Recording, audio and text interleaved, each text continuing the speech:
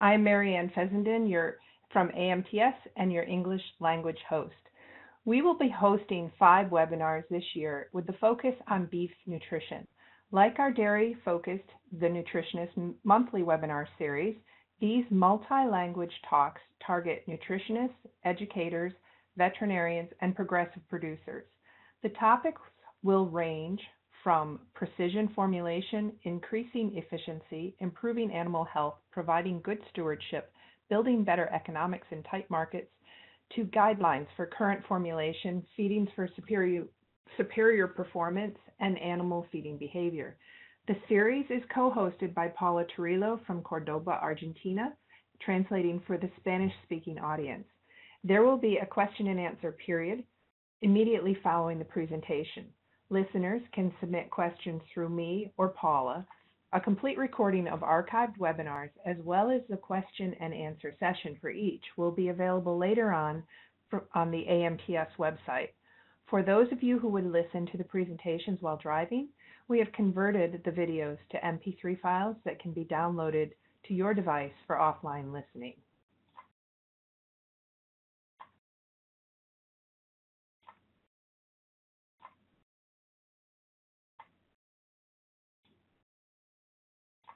This month, we are excited to host Dr. Alfredo DiCostanzo from University of Minnesota. Alfredo received his BS from ITESM Campus Querétaro, and I'm so sorry for murdering that, in Mexico. He attained his master's and his PhD from the University of Minnesota. At UMN, he has appointments in both teaching and research. His research focus is nutrition and management factors affecting the biologic and economic efficiency of cow-calf and feedlot operations, the evaluation of alternative feeds, and feeding and management strategy to improve economic efficiency. And he also researches the determination of nutrient requirements to enhance economic and environmentally sustainable beef production. His talk today will be on backgrounding in beef cattle. I want to thank you, Alfredo, for joining us. We had a little bit of hairiness before you got on. Our electricity went out here in King Ferry, New York, and lost all sorts of stuff, but Paula covered for me. For the audience, I want you to remember to type your questions in the Q&A window or the chat windows. We'll address them at the end of the webinars. Alfredo, I'm going to unmute you and forward the slide and turn the presentation over to you while I handle whatever mess I created in the interim. Okay? Thank you. Thank you, Paula. Marianne, I'm sorry. I appreciate the opportunity to visit with your audience on backgrounding. It is a pleasure to work with you on getting this set up. And as you indicated, there was also hairiness on my end because I kept thinking it was Central Time, so it's the time zones mess us up multiple times. You're not the only one. Exactly. So anyway, so I'm gonna put this on full screen. I want to welcome your audience and the locations they may be at, and encourage them again to submit their questions as they see necessary through the chat, as you indicated before.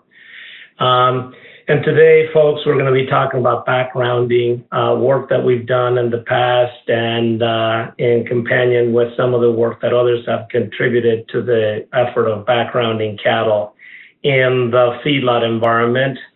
And so I consider this concept of backgrounding the process of managing growth from weaning to harvest.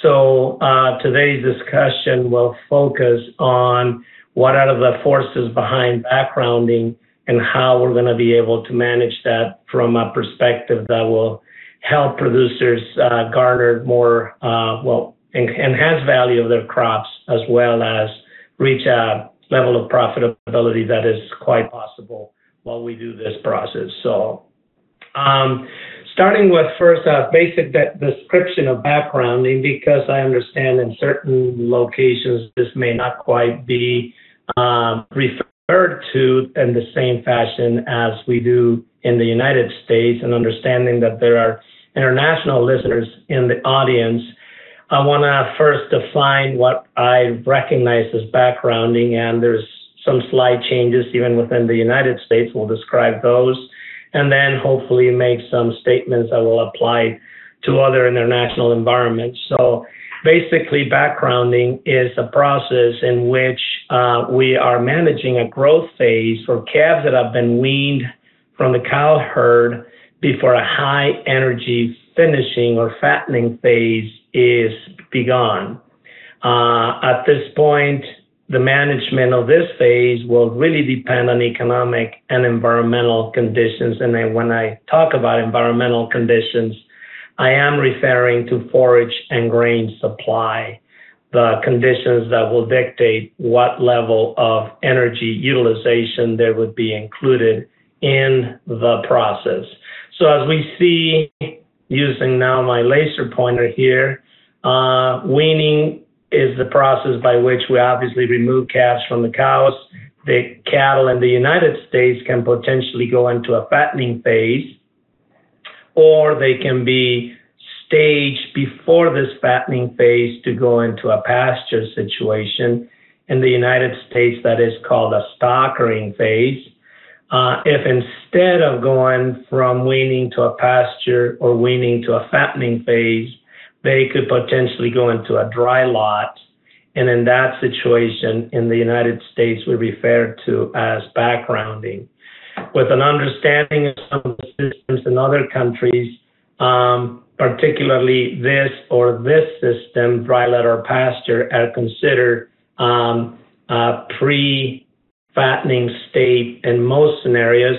In places like Brazil, sometimes in Argentina, the fattening actually occurs back at a pasture situation. I don't have a commentary on that today, but I would welcome questions if the process that we're talking about for your particular phase is from a dry lot or pasture situation to a fattening on grass situation.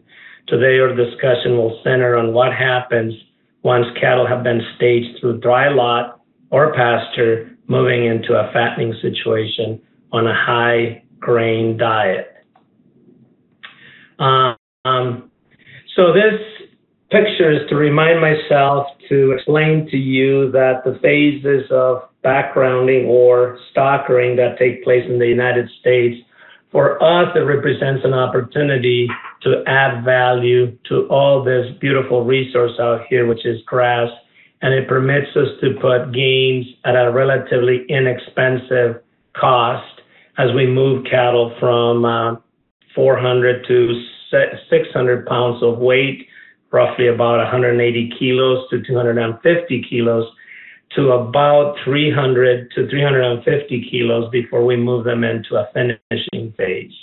The alternative would be to move cattle into what I call a dry lot situation, so dry lot or feed lot. In the context of this discussion today, will represent the same.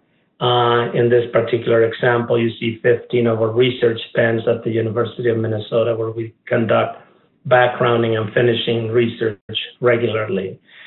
As I look at the entire process of pre-weaning, or rather post-weaning, pre-harvest, pre-finishing strategy, backgrounding is really an opportunity to stage cattle while enhancing value.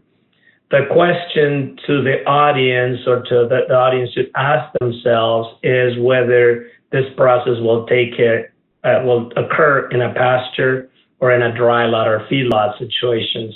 We're not here to speak about the economics of that answer, but suffice it to say that if we choose to go in a pasture situation, it's likely because we have access to the quantity and quality of pastures that will provide sufficient gains to retain compensation in a finishing phase so that we can capitalize on the value of staging cattle through a pasture situation. In the environment I work in, dry lot backgrounding or a feedlot backgrounding is what occurs typically.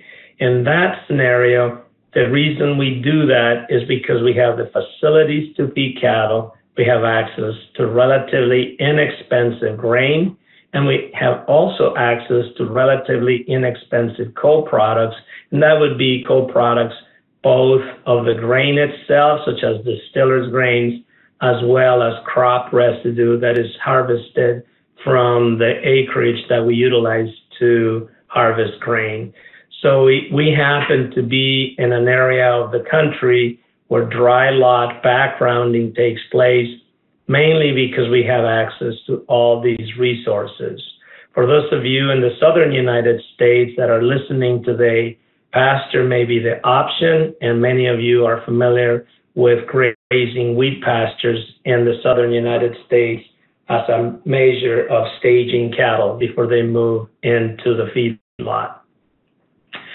I consider backgrounding, or the process of cattle being committed to a backgrounding scenario, a resilient commodity.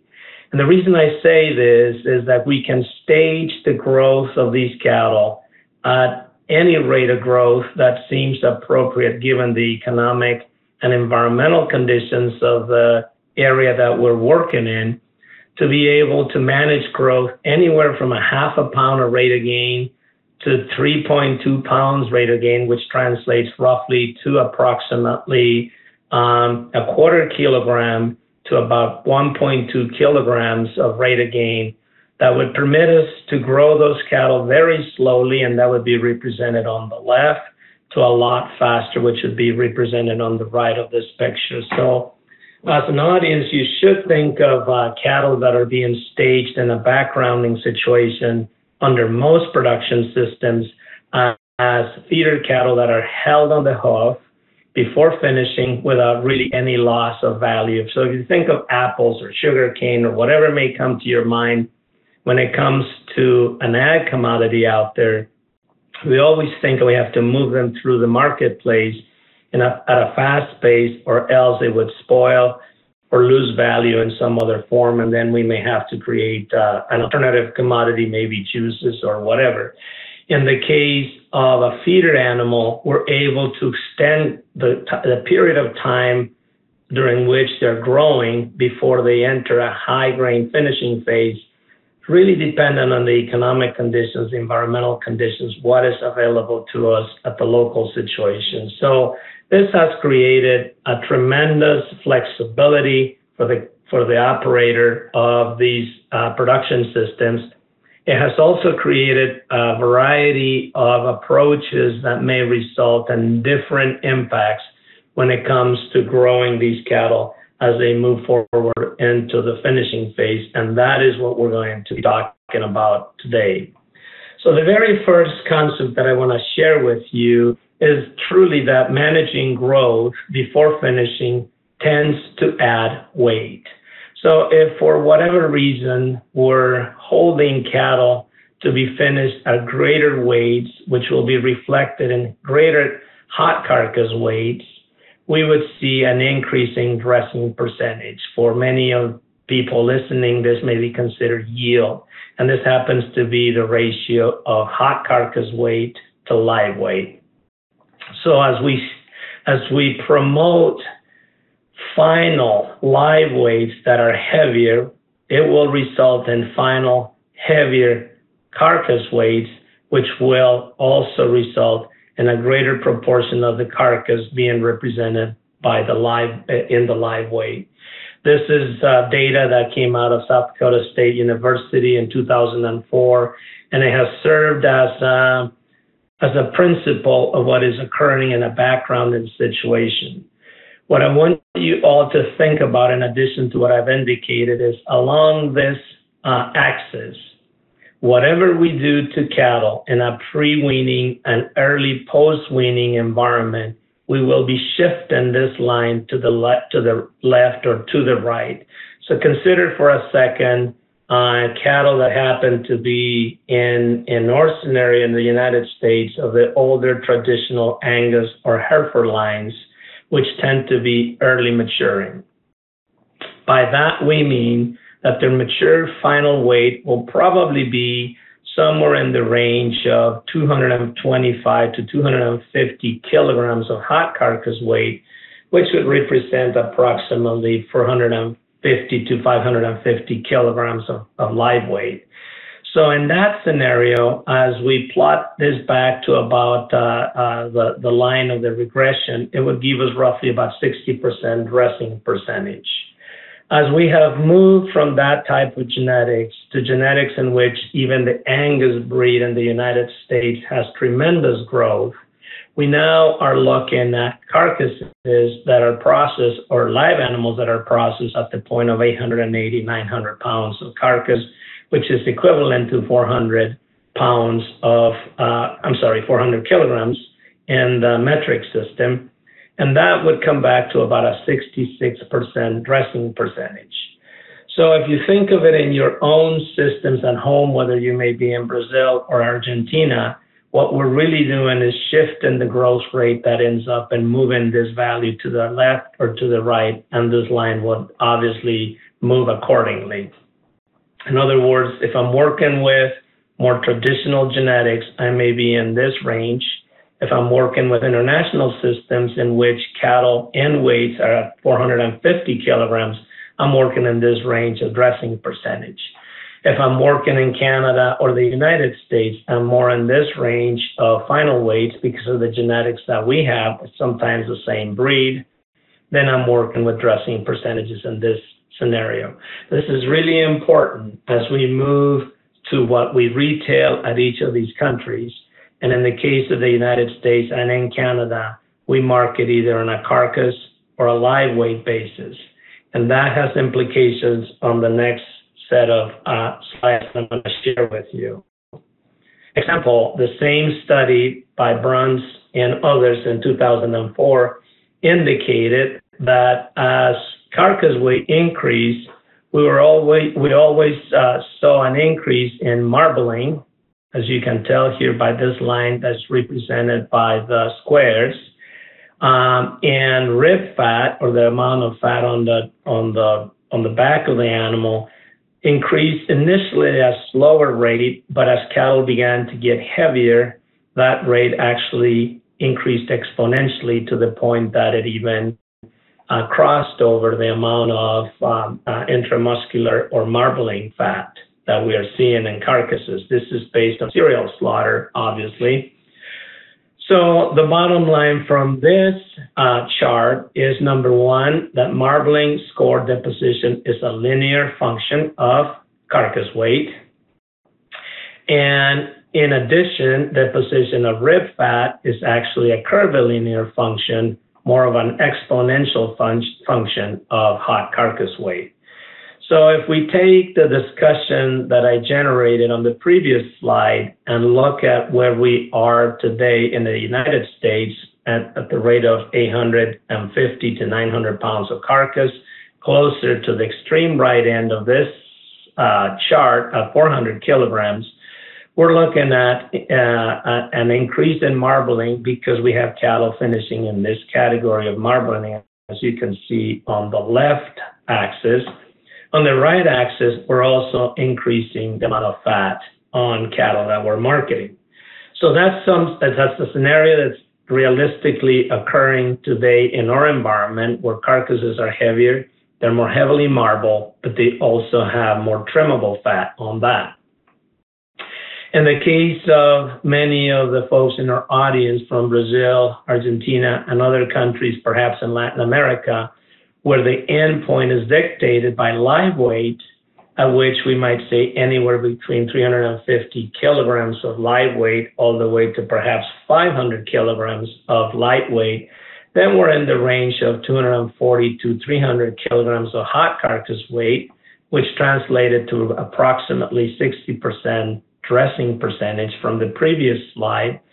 But in that scenario, fat growth would be contained because the growth of rib fat is not as extensive as we see in the U.S. system, with values for rib fat at about 1 centimeter if we market cattle at about 300 kilograms of carcass weight, and also values of marbling close to 500, which happens to be marbling that in the U.S. system would represent U.S. choice.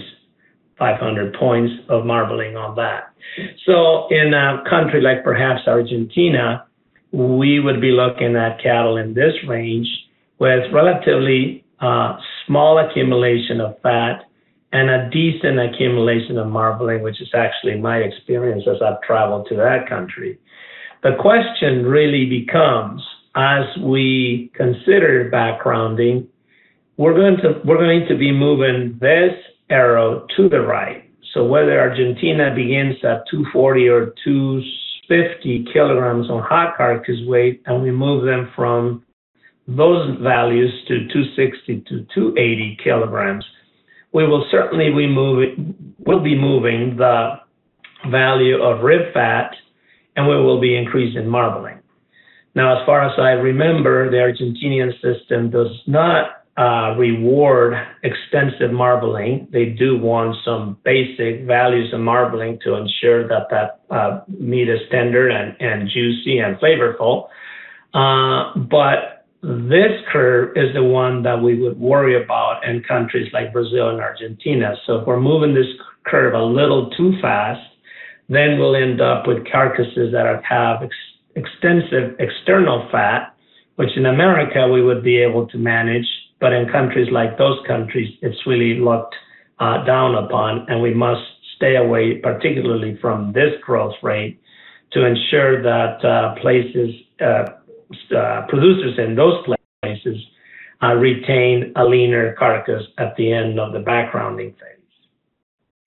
As we then look forward and translate this to an interactive Excel chart, I want to point what I just described out here in a couple of clicks of this slide moving forward, recognizing that in the United States, we want at least 500 points of marbling on the marbling scale, which brings us to a choice level.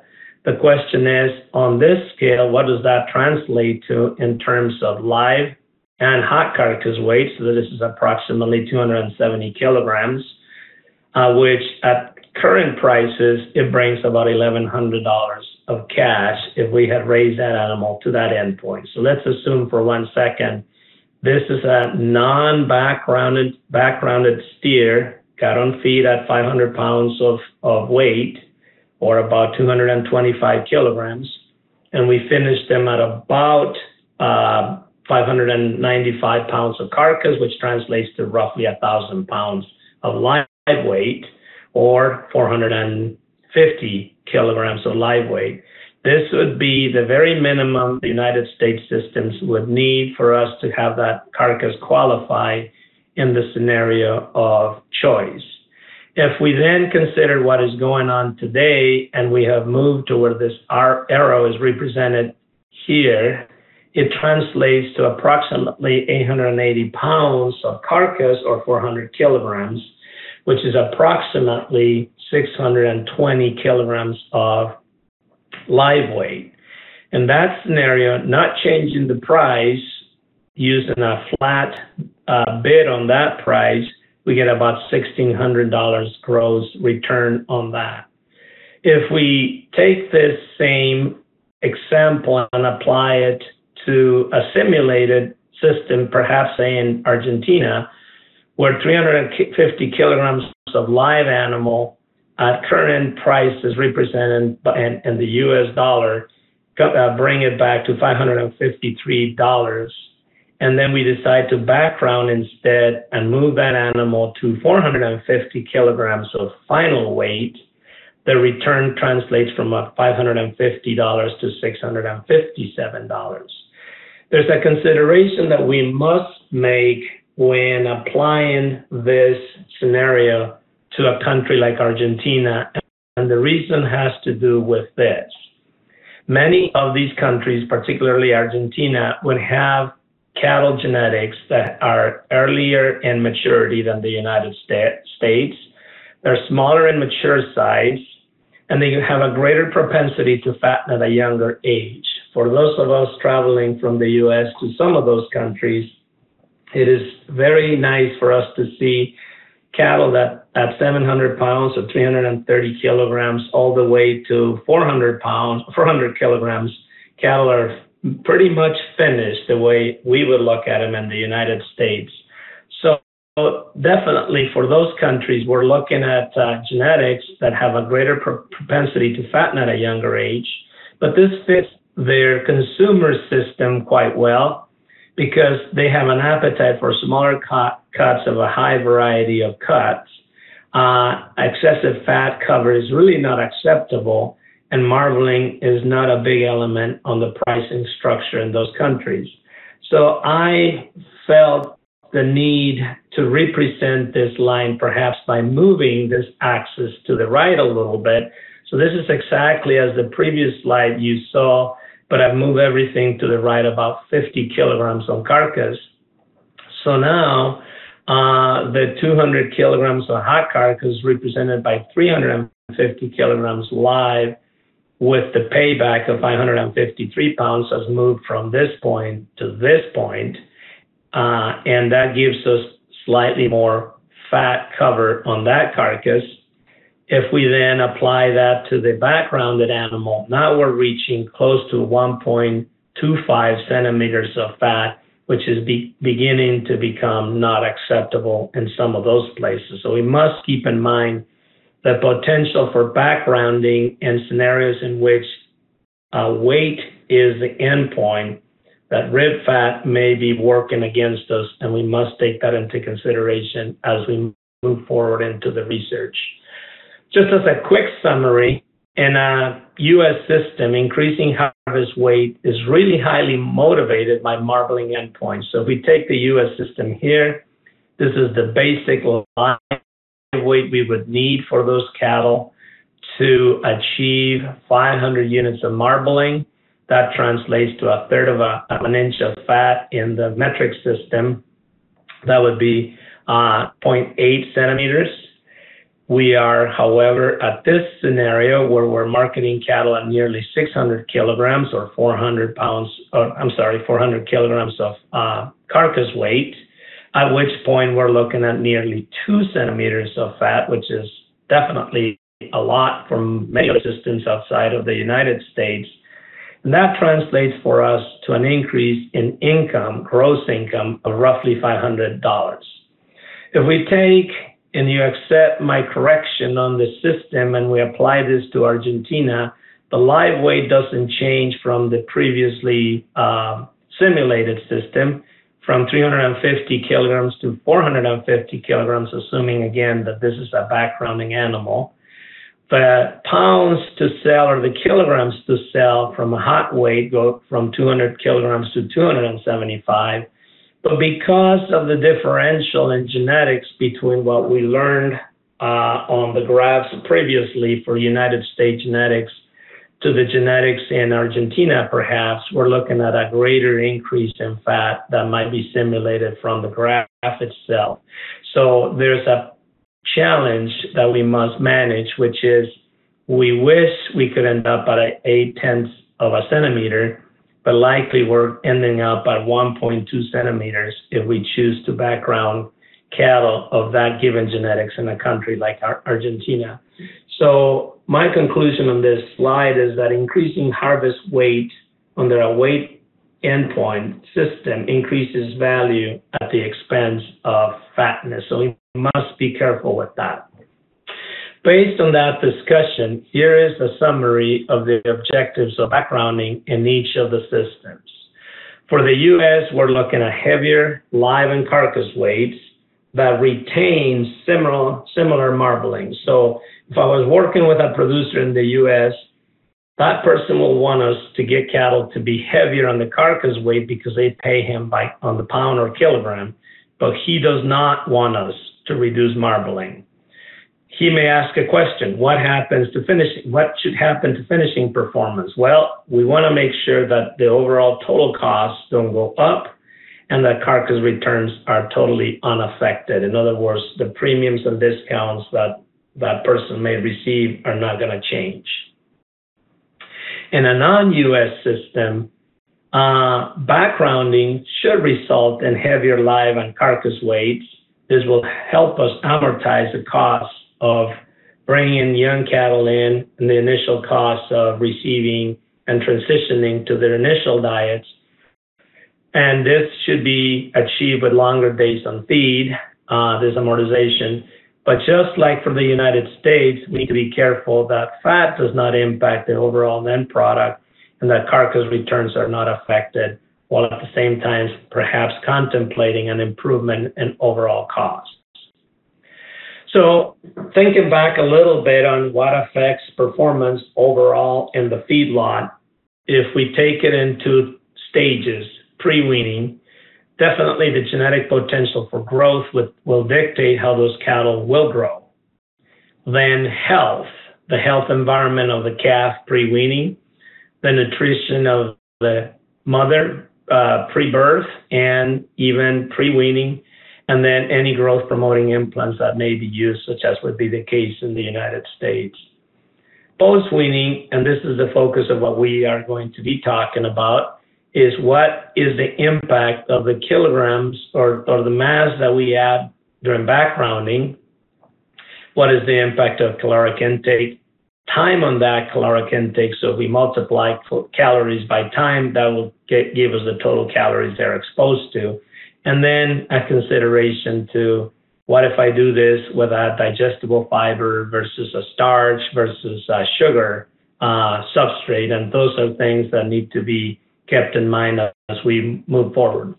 So as a quick review from what happens on genetics and health on performance, the data on these two graphs will demonstrate that lines that are selected for growth, such as the case of this A Angus line versus this K Angus line, will represent that birth, weaning, and yearling weights are enhanced by growth. And this is what I was referring to earlier, in that many of our lines in the United States have been selected for growth. So we will carry into the genetics of our cattle going into our feedlots, cattle that are expected to be 370 kilograms at 18 months of age, 200 kilograms at weaning, and about 27 kilograms at birth. Respectively, if we chose the line that was not selected in the United States, those weights would be definitely lower, statistically significantly lower. If we move to the health impacts on carcass performance, the deviations here indicate the units in this particular case is carcass weight kilograms below what healthy cattle would be, fat centimeters below what healthy cattle would be, and then the ribeye, so that's centimeters squared, under what healthy cattle would be. So we would be finishing cattle that would have been exposed to a health challenge with lower muscling, lower fat, and lower overall carcass weight. So definitely health in the pre-weaning and even the post-weaning phase has an impact on performance. And I will be summarizing this at the end before we move into the backgrounding impacts. Much has been discussed recently regarding prenatal nutrition and growth, and then of course what we call imprinting or pre-weaning planes of nutrition and growth. So these two charts represent one the prenatal and the other one the pre-weaning impact of a high or a low plane of nutrition on birth, weight, feedlot entry weight, rate of gain, feed conversion multiplied by 100, so it could be demonstrated on this chart, hot carcass weight, ribeye, which is loin size area, and marbling. And this would be the low plane of nutrition on the mother nutrition and the high plane of nutrition on the mother nutrition. Respectively, this would be low plane of nutrition pre-weaning on the calf itself and high plane of nutrition pre-weaning on the calf itself. The stars demonstrate the statistical significance for each of the two charts, indicating that prenatally, if the cow is affected on their plane of nutrition, we would have lower birth, lower feedlot entry weight, lower rate of gain, and a smaller hot carcass to be sold out of calves that came from mothers that were fed poorly prenatally. On the other hand, if the nutritional challenge occurs post-birth and pre-weaning, the impacts will be on weight at feedlot entry, represented here by 480 kilos versus 500 kilos, and the next only other impact being hot carcass weight from 368 kilos to 393 kilos. So definitively, we have impacts of nutrition both prenatally and pre-weaning on growth and performance of these cattle as they move through the finishing systems. One last consideration to talk about is, particularly for the United States, is the use of growth-promoting implants. The two charts here are the result of work by Terry Mater back in 1994, in which he subjected calves pre-weaning to no implant or an implant, or in the other experiment to no implant and a Synovex C implant, followed by a sequence of 3 Synovex S implants, as you can see on each of the two columns here. Of course, we must recognize that the main difference between these two columns is the presence or absence of an implant pre-weaning. Mainly what we see in these charts is that the only values that were impacted were weaning weight as a result, obviously, of the implant on the calf pre-weaning, and you can see that on both charts. But there was no carryover effect. In fact, there was some decrease in performance during the feedlot phase, with growth of calves that were previously not implanted being greater than growth of calves that were implanted pre-weaning, and also a heavier final weight. So as we move forward for a U.S. system, the lack of implanting pre-weaning will actually enhance performance post-weaning, which is something we've already learned. And in many cases, we know in our sale barns, we like cattle perhaps better that are not implanted, so we can capitalize on the growth they contain within, as we see from this information from 1994. So in summary, selection for growth, enhanced birth, weaning, and yearling weights has obviously increased some of these performance records. Disease challenges have lowered outweight, fat depth, and muscling. And then improvements in prenatal or post or pre-weaning, I meant to write, plain nutrition, enhanced feedlot entry, and carcass weight. Interestingly, so far we haven't really been talking about the impact of feed conversion, marbling, or muscling, because they have not been impacted as evidenced by the data that we've demonstrated. So as a big summary, we are able to impact the final or carcass weight with growth selection, health, prenatal nutrition, pre-weaning nutrition. This flat arrow here demonstrates that ribeye, marbling, and fat depth were really not affected by any of these interventions prior to cattle reaching the finishing phase. So as a summary to where we've been so far, this chart on the left would represent the U.S. system, in which we're attempting to get more marketing weight to the marketplace, but we may risk a negativity response on marbling. Marbling is highly paid for at the moment in the United States, and I think the people that know something about this tell us that that will continue to be the case. In a non-U.S. system, we also want to enhance weight, but we must be careful with adding too much fat, particularly if we consider backgrounding scenarios. So let's walk through a couple of research results from a meta-analysis comparison, in which in the first comparison we have calf feds, which are cattle that are weaned and directly placed on a high energy diet, versus those that were backgrounded or were held out on grass and then finished. So the initial body weight has to be different, 250 kilograms against 380 kilograms. We're looking obviously at two different systems. This would be the backgrounding system. This would be the direct to the feedlot system. That would translate in obvious final body weight differences, as you can see here. Obvious differences in rate of gain, very evident differences in intake, differences in feed conversion to the advantage of cattle that were placed rather directly into the feedlot. A tendency for carcass weight to be greater for cattle that were backgrounded. Ribeye area tendency, in other words, the area of the loin eye being greater for a tendency on cattle that were backgrounded, so a little bit more muscling, a little bit more saleable weight. The fat cover actually tends to be a negative on the side of calves that were placed directly into the feedlot. Interestingly, in this meta-analysis, there was no difference in marbling at the end of this.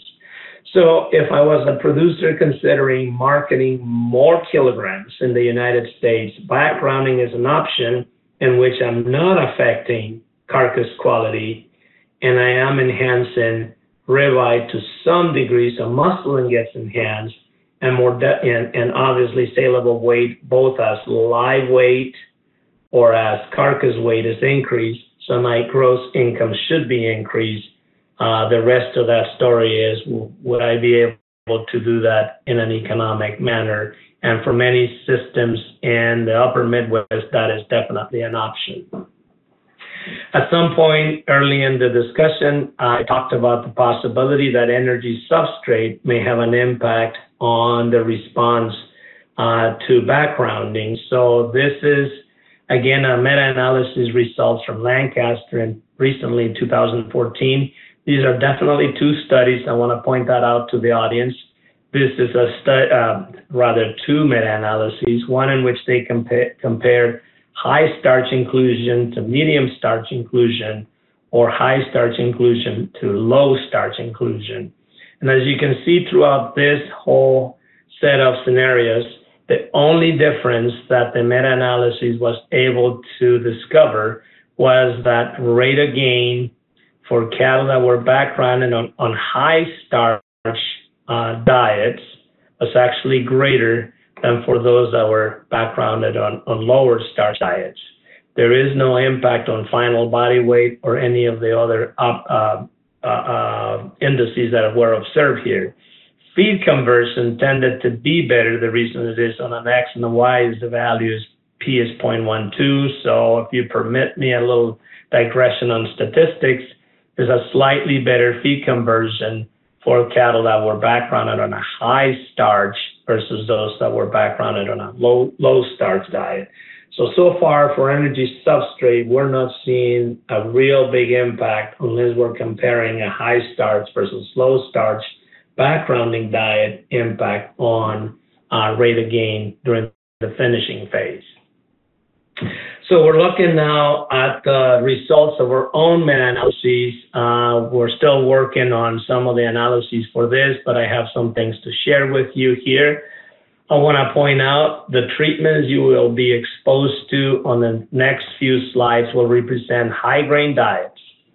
This would represent calves that were placed directly in the feedlot during the backgrounding or the period that their contemporaries would have been backgrounded. That intake total of megacalories of metabolizable energy would be 2,200 megacalories. The same meta-analyses reviewed the impact of cattle that were placed directly on the feedlot on high-grain diets that were fed at a restricted program. The total intake of metabolizable energy for the period of time those cattle were in the backgrounding phase was 1,400 megacalories. As we proceed down the next two, we're looking at cattle that were placed on a dry lot or feedlot, fed diets based on forage ad libitum at about 1,800 megacalories for the entire duration of their backgrounding phase. The next group is cattle that were fed a moderate energy diet ad libitum at about 1,800 calories. So for those of you that are keeping track of this, these four treatments were dry lot treatments in which these two cattle were exposed to the same energy intake, but the difference being this is a forage-based diet, and this is a starch and maybe digestible NDF-based diet. These would be starch-based diets, one at 2,200 megacalories, one at 1,400 megacalories, given the time period that they were fed. And then we had the opportunity to analyze data from cattle that were grazing winter wheat pastures, which are high quality, obviously, forage supply, and then grass pastures, which could typically a lower quality forage supply. The endpoint for all the analyses you will see was equalized by empty body fat so that we can make comparisons at the same maturity, and these comparisons would be more relevant.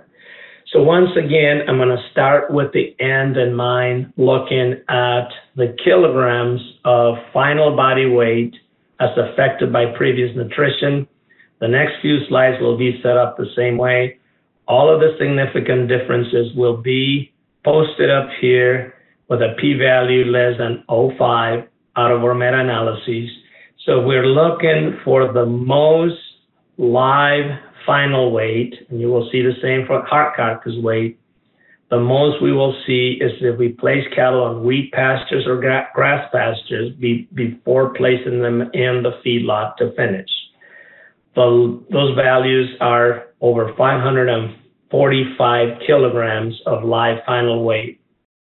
There's an intermediate group, which is the dry lot group of cattle that were fed a moderate diet, high forage diet ad libitum, or they were fed this same diet, but on a restricted basis. And just like the previous meta-analyses by Lancaster, cattle that were fed high grain diets ad libitum had the lowest final weight. They obviously matured much faster. We have moved that slide to the left on those first slides that we looked at. As I indicated before, hot carcass weight followed the same exact trends. I'll flip it back for one so you can see the shape of those graphs is exactly the same, with an intermediate group for cattle in the dry lot fed either restricted diets or ad libitum diets that were lower in calorie than those that were fed grain diets from the outset at ad libitum. And then the most carcass weight return came from cattle that were grazed on wheat or grass pastures. As we move forward, we'll be looking at other traits of significance from the carcass, and now we can consider ribeye area or loin area as a representation of muscling in that carcass, perhaps greater retail yield. And again, cattle that were grazed on wheat pastures or grass pastures, or also cattle that were fed a high grain diet in a restricted format had the most muscling, as opposed to those that were fed in a dry lot, moderate energy diets, or those fed forage ad libitum. And then the smallest ribeye, or the least amount of muscling, was derived from cattle that were fed grain diets ad libitum from the start, right after weaning. Fat depth will show similarities with cattle that were, shall we say, heavier when they started their finishing program, cattle that were exposed to wheat pastures, those that were fed grain diets in a restricted manner had the most fat cover. Those that were grazed on grass pastures or fed grain ad libitum from the start had the lowest fat cover. And you may think about this and say, well, what happened? Other people have seen different results. And the answer to that is, remember, all these cattle are adjusted to the same level of maturity when they were finished. So it adjusted some of these values up and some of these values down as you think through that scenario. So for systems in which fat cover is not desirable, then perhaps working on grazing cattle on grass pastures before putting them in the feedlot might make some sense. Looking at so far what we've seen under grazing, we'll get greater end weight and muscling and maybe more fat cover from cattle that were grazing wheat pastures.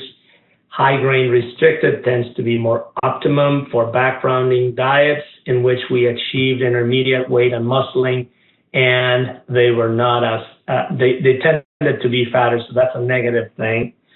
In terms of the performance in the feedlot, looking at intake, cattle that were grazed had probably some of the highest intakes at wheat pasture and those that were fed forages. For those of you that keep track of these things, this creates a lot of volume in the rumen, so it allows for those cattle to eat more.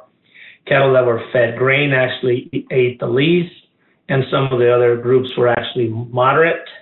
Looking at rate of gain, the reason why hot carcass weight and live weight were better for cattle that were grazing or those that were fed high grain diets in a restricted format is because the rates of gain were greater for cattle that grazed, intermediate, high for cattle that were fed a high grain diet on a restricted format, and lower for cattle that were fed in all the other dry lot systems.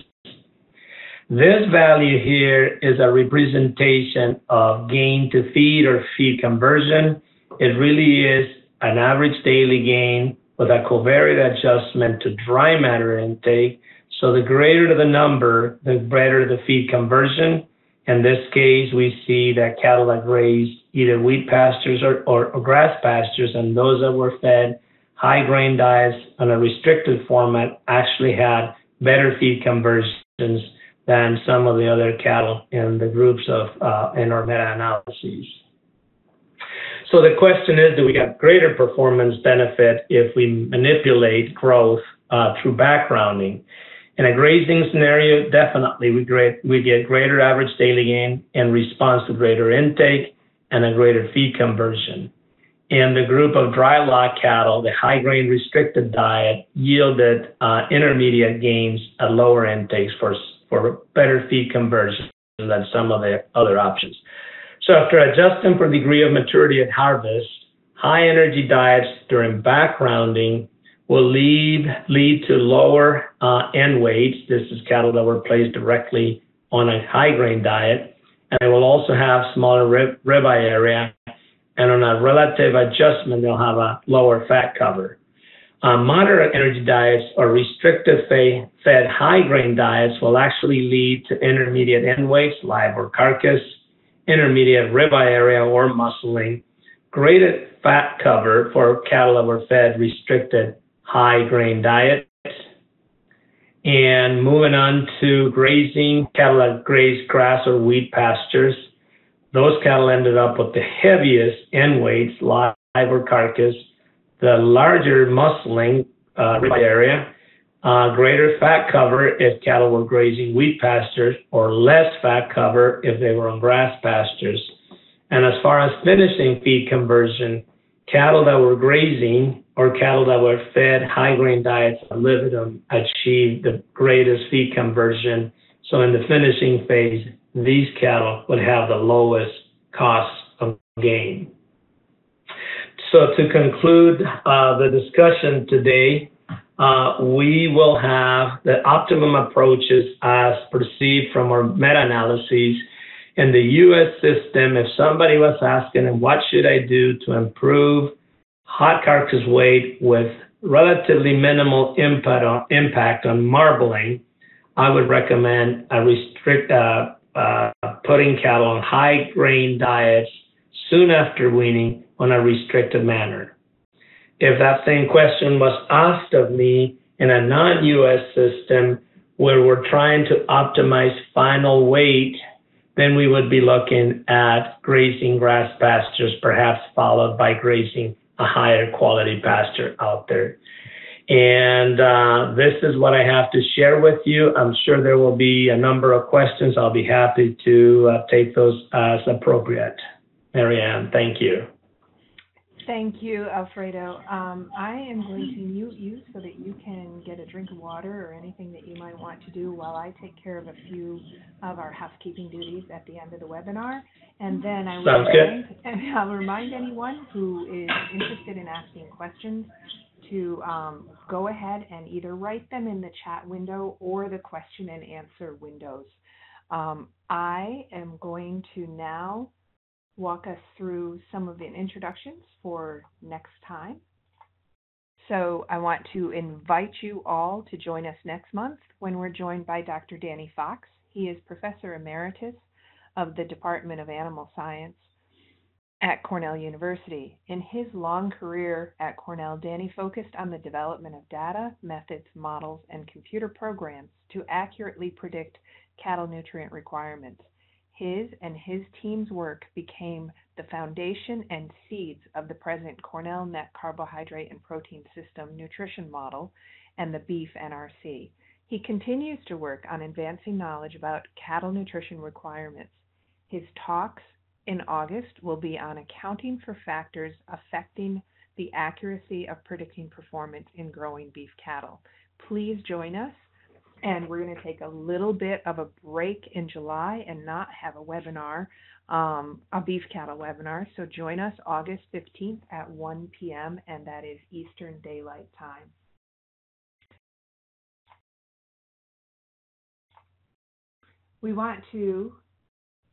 I want to thank you again for joining us. I especially want to thank my co-host, Paula Turillo, who is sponsored by Rock River Labs and Bio4 in Argentina.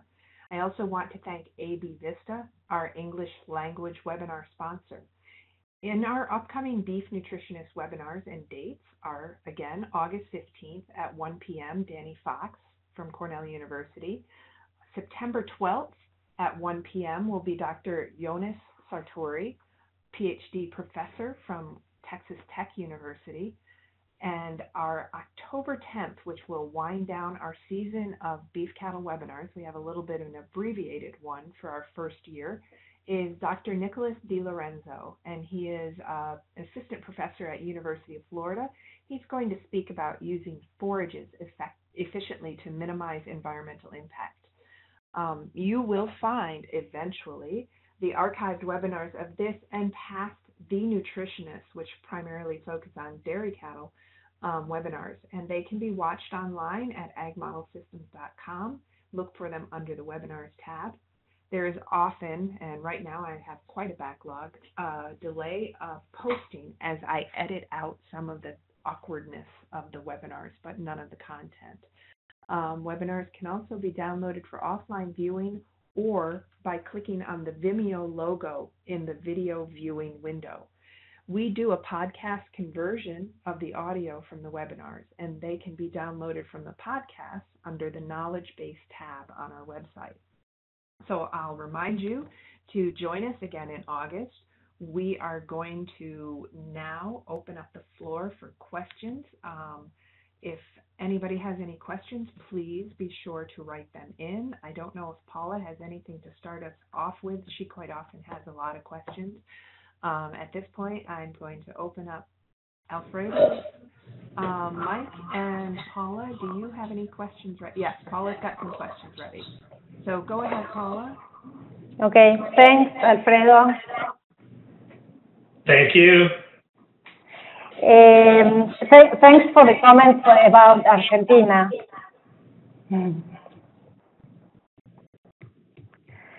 Okay, my first question is from Danielle. You showed us a study of Mader published in 1994, which is the low and high plane of nutrition of the cows. Thank you, Paula, and thank you for the comments on Argentina. I hope I was accurate with your audience. Yes, that's an implant study. Cattle were not subjected to differences in plano nutrition, so they would have been exposed to the same nutritional environment, both pre-weaning and post-weaning. The only treatments being implanting or not pre-weaning.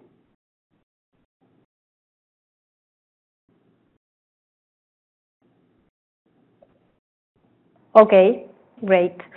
May I go on, Marian? Yes, Paula. If you have a number of questions, go ahead. I am still, I don't have any questions yet in my window. I have maybe one or two. So go ahead. Okay. Another question, which would be your goal on ADG pre-weaning? Very, very good question. Based on what we know, so let me frame that from the standpoint of what system we're looking at. Pre-weaning, and I'm going to answer first, the United States is a little simpler. Alfredo, The I'm choice. going to interrupt you a second. Yes.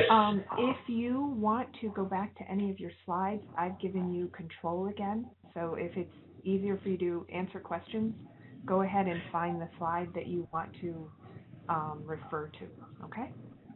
Thank you, Marianne. Yep, I see it. I may bring it back to right here. Thank you. Appreciate it.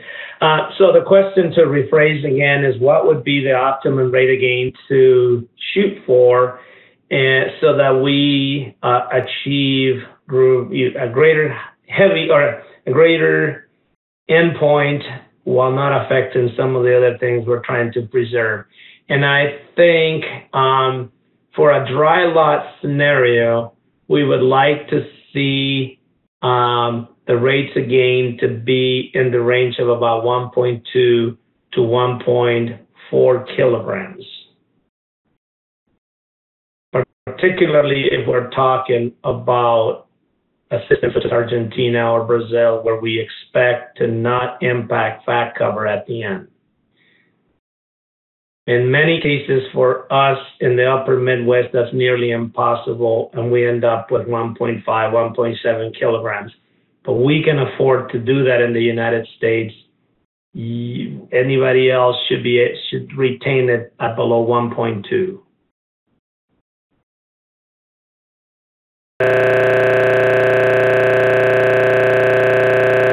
That answers the question.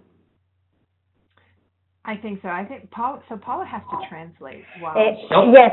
Okay, go ahead. I'm sorry. I'm translating, but the question was about pre-weaning. Pre-weaning. I'm yes. sorry. So before they're actually weaned. Yes. Okay. Well, that's a little more difficult to answer. I'm sorry, I misunderstood. I thought it was pre-finishing phase and post-weaning. So that's a really, really complex question, because we're looking at the United States, where we have a segmented industry. In other words, I'm a cow-calf operator. I bring calves to weaning age and weaning weight.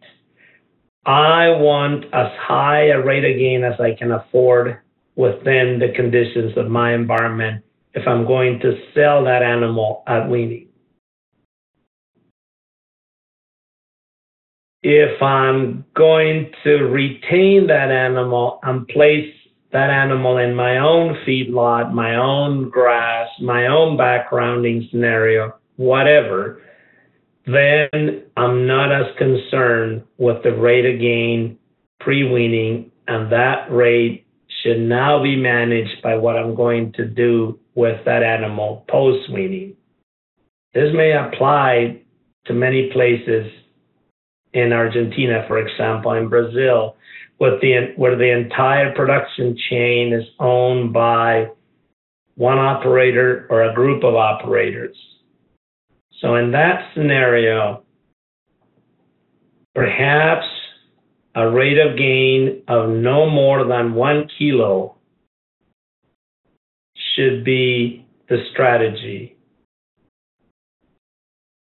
so that we can retain the efficiency for post-weaning.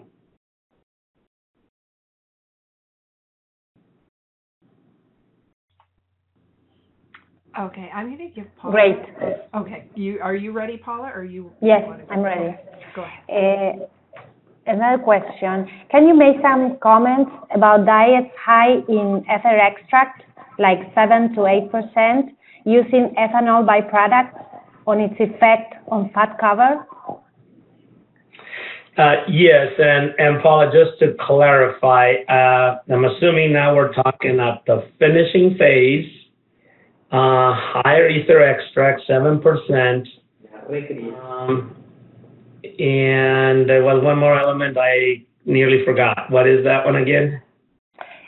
This is in backgrounding cattle, not finishing cattle. Oh, okay. So the diet is a backgrounding diet, high ether extract. Yes.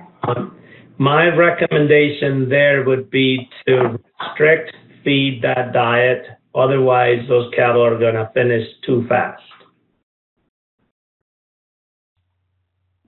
Alfredo, I think the other aspect that you were remembering was that it was based off an ethanol co-product. byproduct. Yes. Yes. Thank you, Mariana. That would be applicable, particularly in that scenario. To just overall discuss ethanol co-products fairly quick. That's not what we're here for, but I just want to make sure that the audience understands that many of the traditional ethanol co-products in now other countries, not so much in the U.S., are going to be high in fat. So if that's our energy source or main energy source, we will potentially end up with high fat content in the diet. If it is a finishing diet, I'm not as concerned.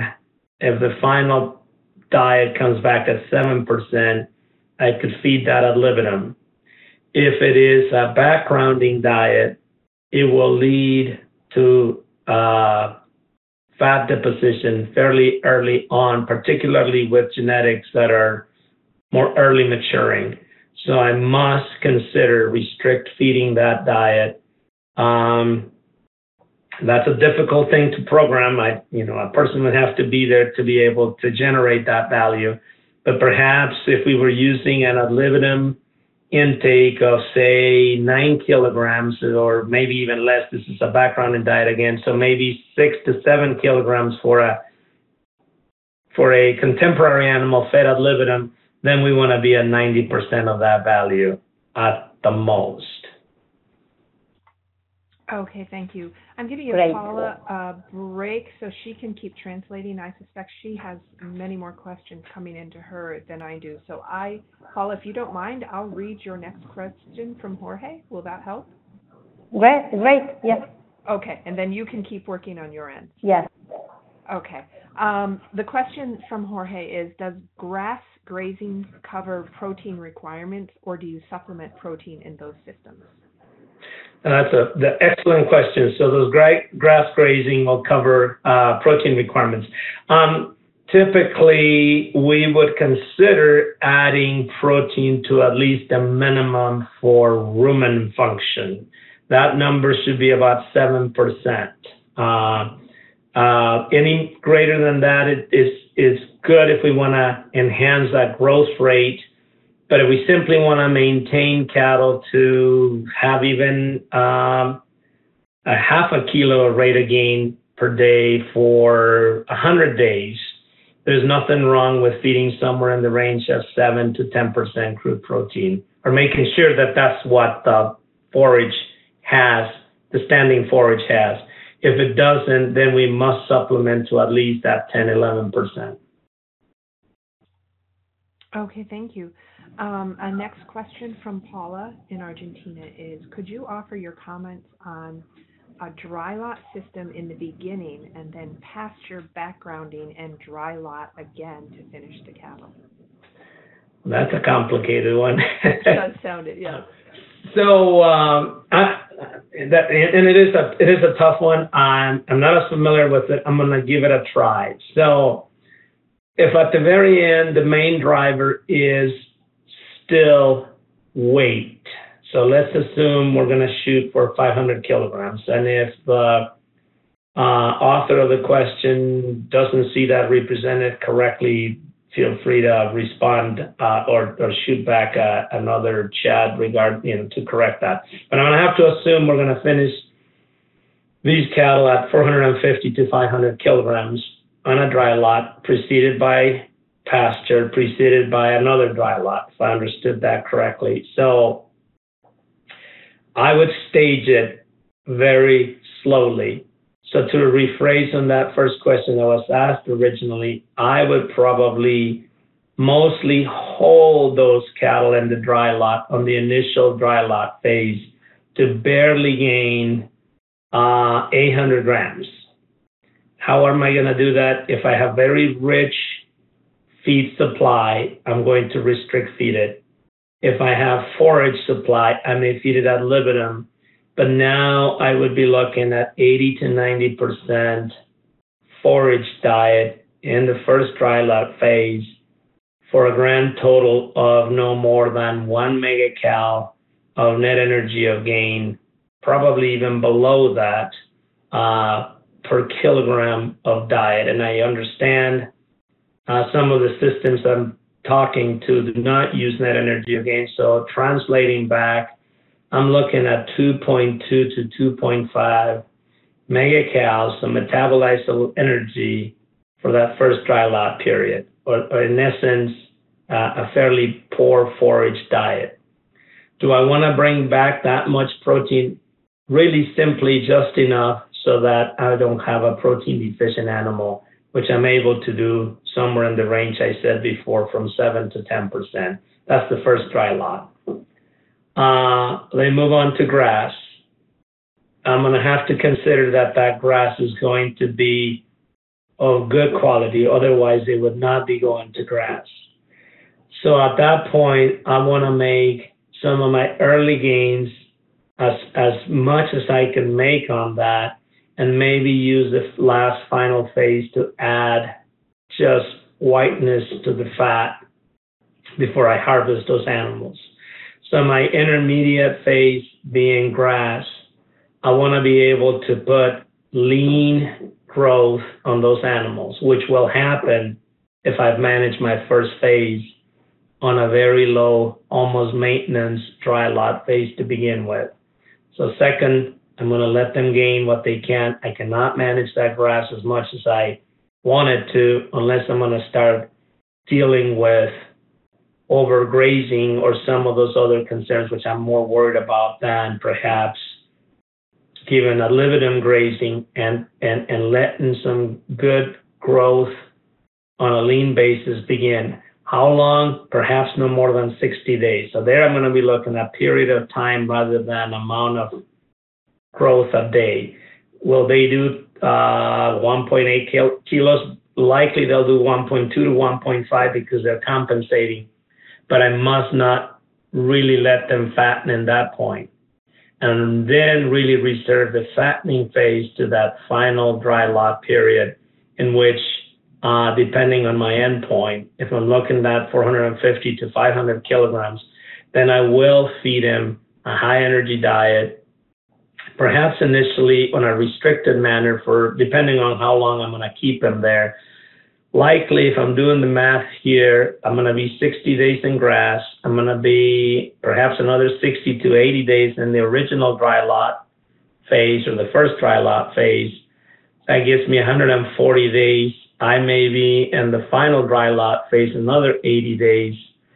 So my first 40 to 60 days, my first 40 days might actually just be my finishing diet, but I'm going to restrict feed it to 90% of ad libitum, and then I'm going to turn them on full steam to finish in about 80 to 100 days.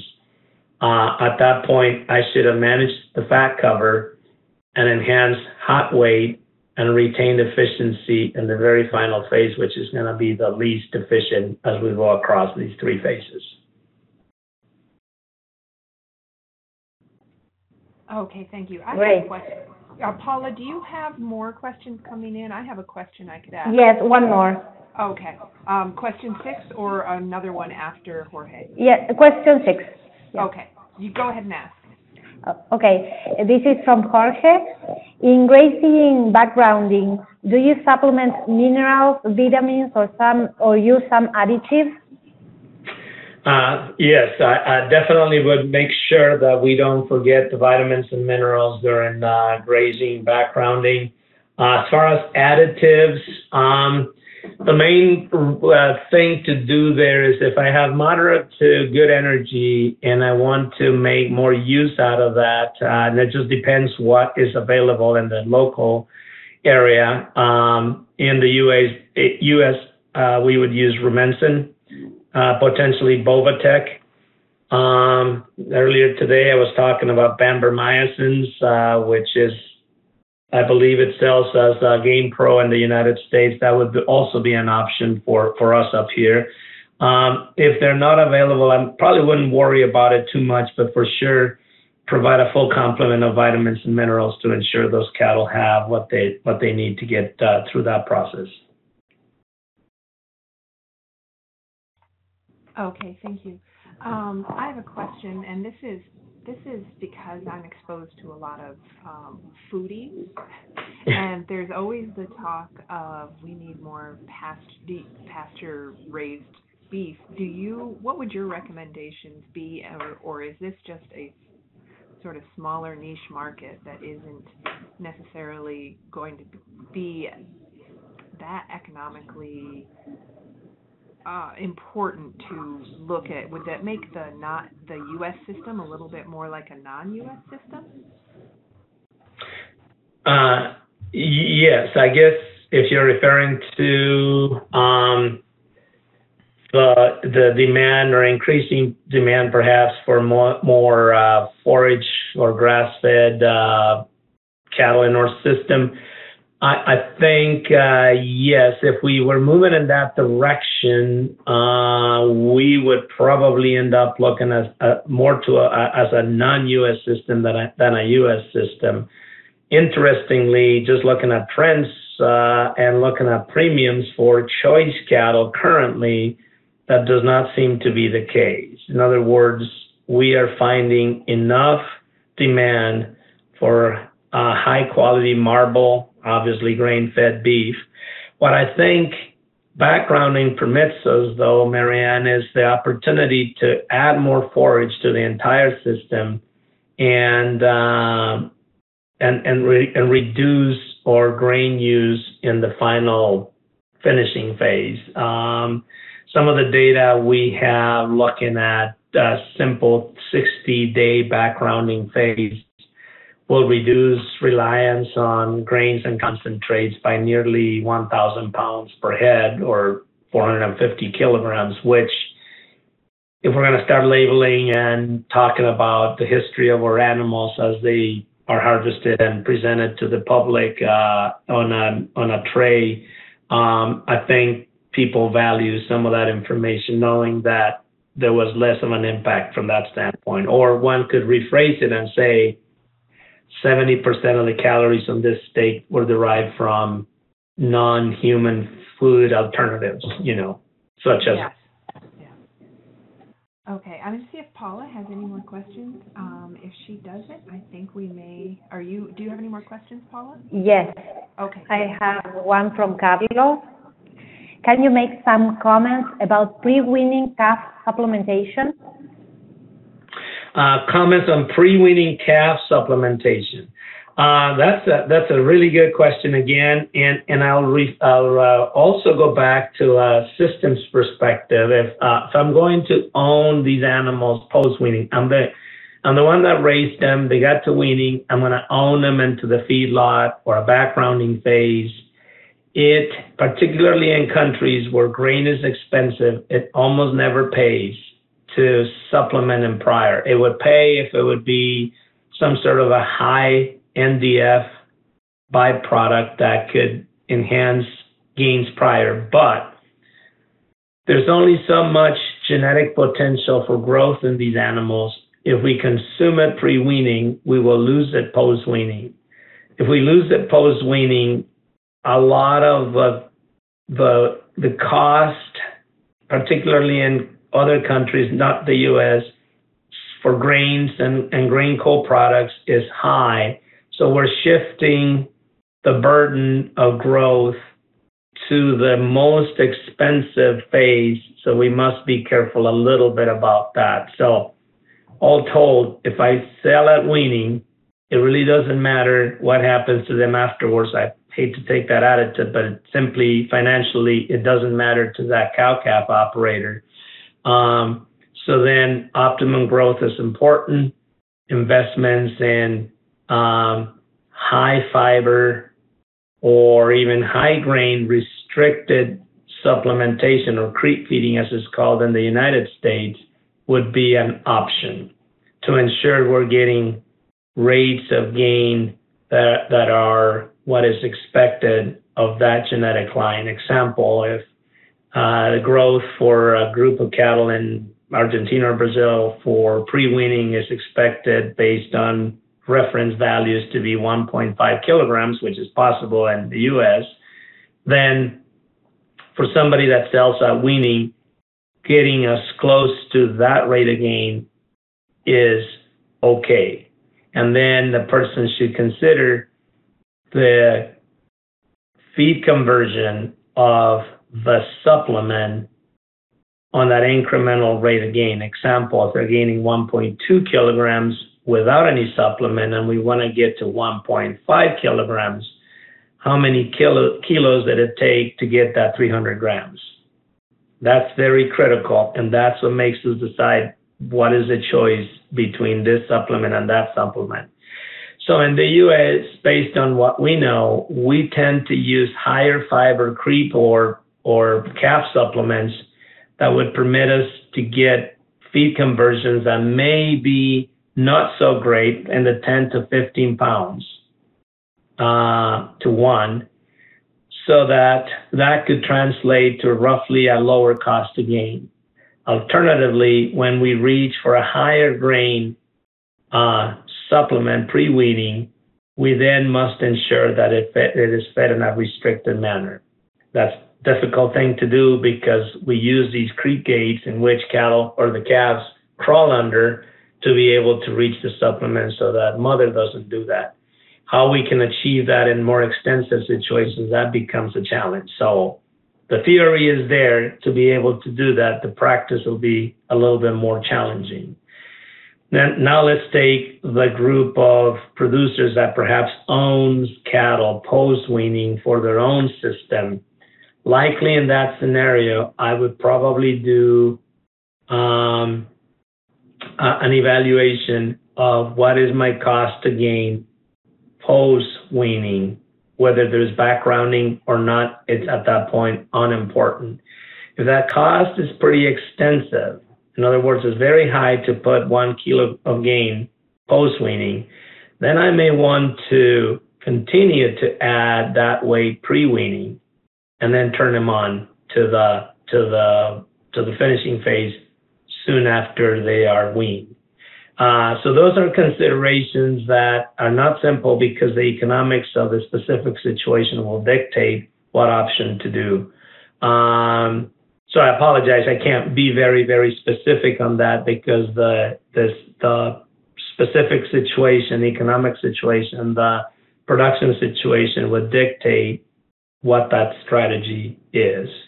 But we must recognize that incremental feed conversion on calves pre-weaning on a creep feeder or a supplement is actually fairly low. In other words, that feed conversion, we need to be careful because it will, in many cases, the cost of the supplement will outdo the returns of that extra kilograms of gain.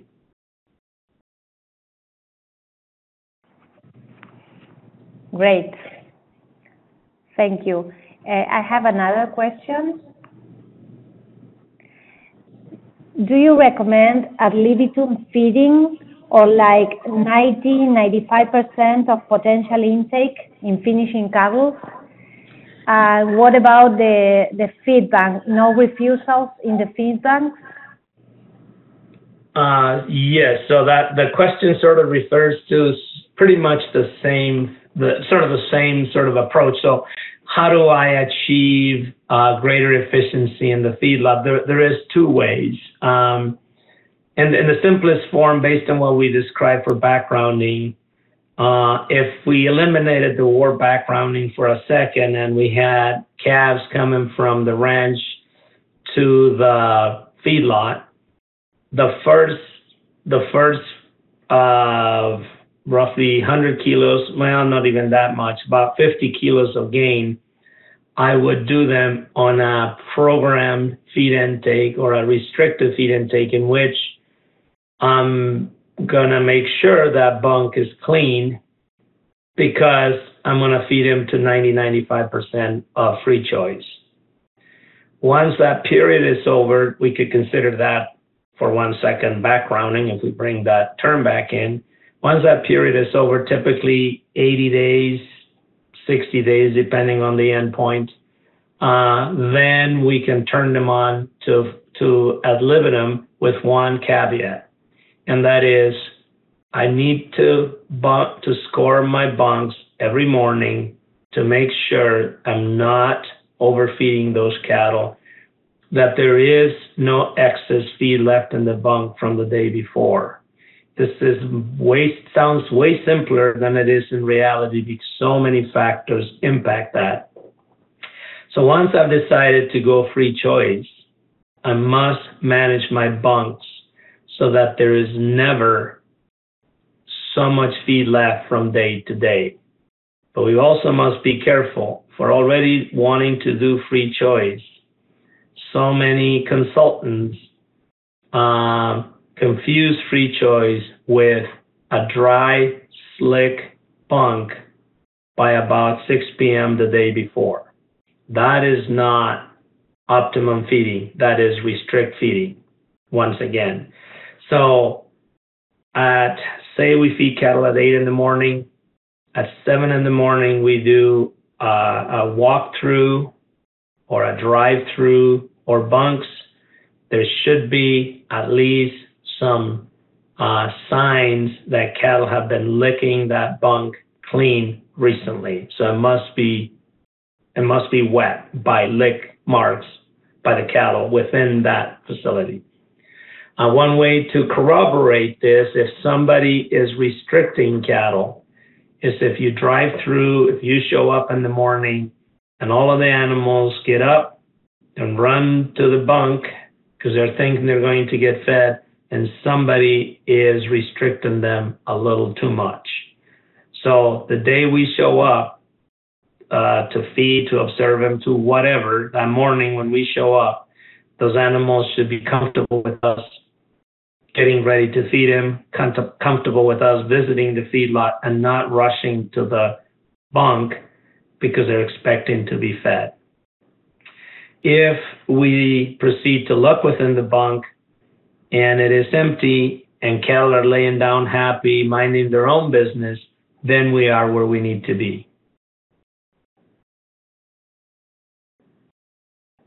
Okay, Alfredo, I think that both Paula and I have run out of any questions. We agree that it was fantastic, and Paula said that they really enjoyed it in Argentina. I'm going to unmute her so that she can thank you. Thank you. Paula, go ahead. Thank you very much, Alfredo. Your presentation was great. Thank you. Thank you. Appreciate it. Yeah, we enjoyed it here, and how much you were able to bring in both the U.S. perspective and other country perspectives, because we do have quite a few listeners that aren't necessarily North American based. So that was terrific. And I sometimes judge by what my drop off is during the questions, and I had very few people that hurried off. So it was really good to have you speak with us. Thank you so much. And we look forward to getting this recorded. I will let everybody know when it's ready. And thank you again, Alfredo. It was fantastic.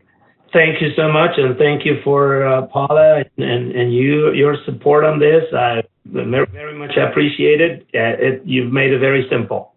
Oh, good. Thanks. That is the least we can do. You have no idea how hard we're paddling under the surface.